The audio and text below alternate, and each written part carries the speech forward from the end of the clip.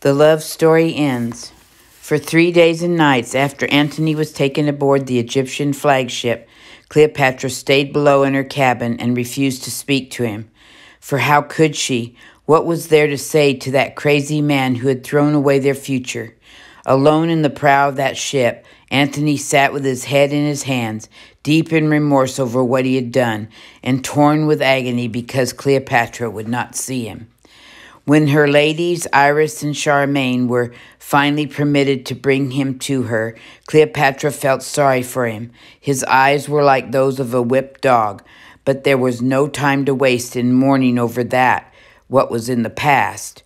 The battle had been lost. They must now plan to defend themselves as best they could with what forces were left to them in Egypt.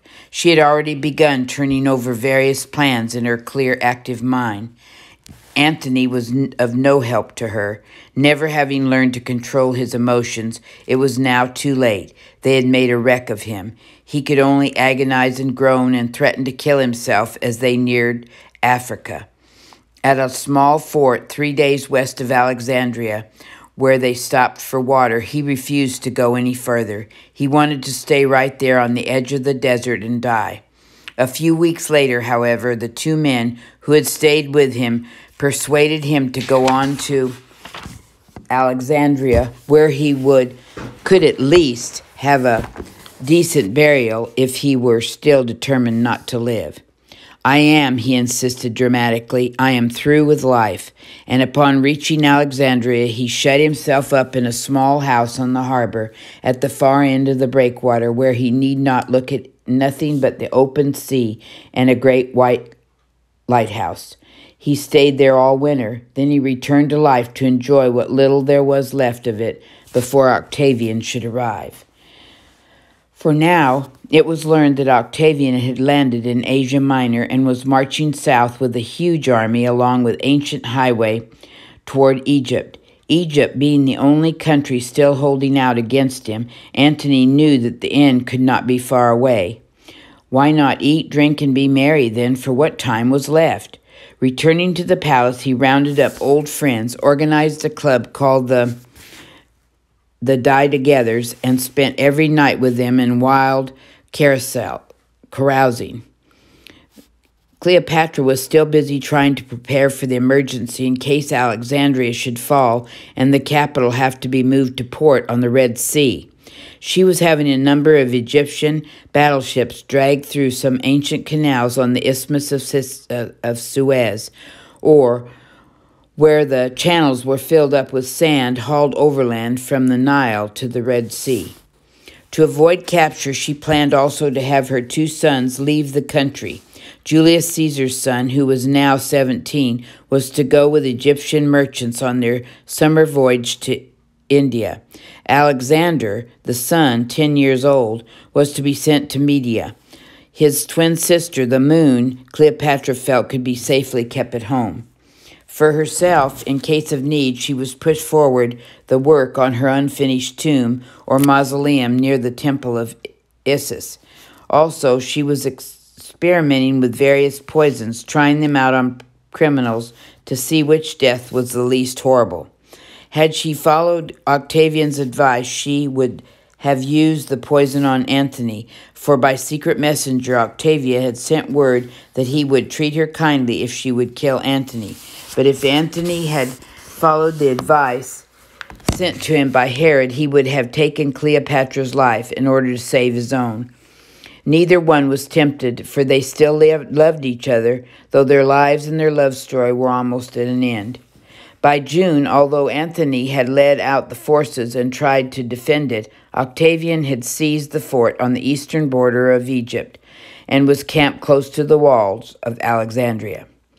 The last night of July, his last night on earth, Antony spent drinking with the Die-Togethers. The following day, up at sunrise and dressed in his armor, he was preparing to lead his men in a last fight against Octavian. Then, from a rise of ground where he was standing, he saw first his fleet in the harbor, and then the cavalry desert and flee. He saw first his fleet in the harbor, and then the cavalry desert and go over to the enemy. Desert and go over to the enemy. Blind with rage, believing she had betrayed him, Antony rushed back to the palace, tore through the halls, howling, cursing, and damning Cleopatra. Terrified, Iris and Charmaine ran to protect their mistress, hurried her to an unfinished mausoleum, bolted the door, and breathless and trembling, ran to the upper floor. From a window they called down to some workman or servant on the ground below. "Run, tell Antony the queen is about to kill herself." The man ran, but too excited to get the message straight, he told Antony that Cleopatra was already dead. At once, but too late, Antony realized that his rage had been without foundation. "Cleopatra," he moaned, "oh, my beloved Cleopatra, to think that I, a famous soldier, should have been slower in courage than a woman. But I shall soon be with you." Seizing a sword, he plunged it into his side, and he fell backward, unconscious. Anxious faces were bending over him when he regained consciousness. Learning that Cleopatra was still alive, he begged to be taken to her and was carried to the mausoleum. There the bolts were jammed so tightly that the women could not open the door, but there were ropes used by the workmen hanging from the roof. With them tied to the stretcher on which Antony had been carried, Cleopatra and her two women hauled him up through the window into the upper room. There he died, his head in Cleopatra's arms, her tears falling on his face. Shortly after sunset, Octavian entered the city, visited his beautiful prisoner, coolly appraised her charm with his steady, calculating eyes, and left, promising her that she would be treated honorably. Cleopatra listened in despair, for the words rang false to her. Later, when she learned that he was secretly planning to display her in his Roman triumph, she broke down completely. "No," she cried. "No, no, no. I will not be taken to Rome to be exhibited in his triumph. No, not that."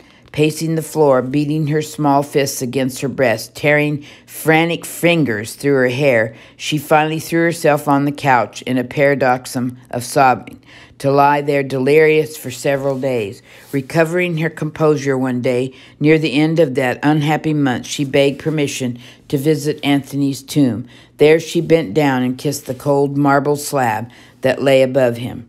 "Oh, Antony, dearest Antony," she whispered, "if the gods below with whom you are now dwelling can or will do anything for me, since the gods above have betrayed us, hide me, bury me here with you. For amongst all my bitter misfortunes, nothing has been so terrible as this short time that I have lived without you." Covering the gravestone with flowers, she then ordered a table set as for a feast. Among the delicacies brought in was a basket of figs in which lay a small but very poisonous asp. No one was in the tomb when she died, except Charmaine and Iris. They had dressed her that morning in her most lovely and royal garments, that they might go proudly with their queen into the unknown shadowy land beyond the gates of death.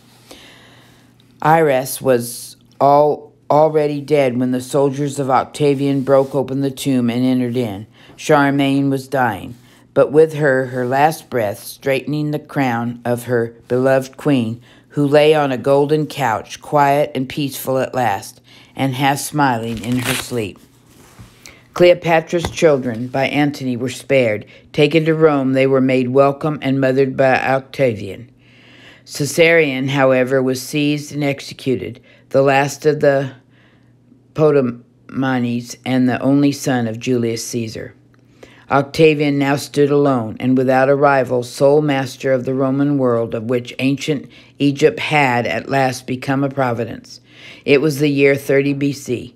The month was Sextilius, the same month in which 13 years before he had been made consul, the month which would later be named August.